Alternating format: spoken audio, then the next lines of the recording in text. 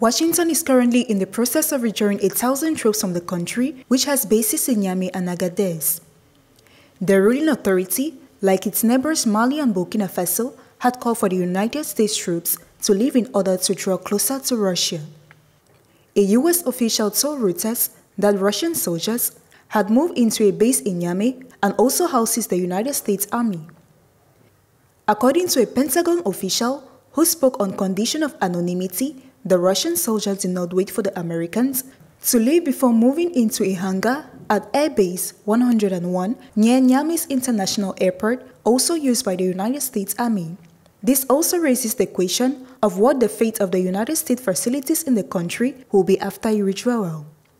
Responding to questions about Reuters' story, Pentagon spokesman Lloyd Austin downplayed the risk to U.S. forces and the possibilities that Russian forces could get close to U.S. military equipment.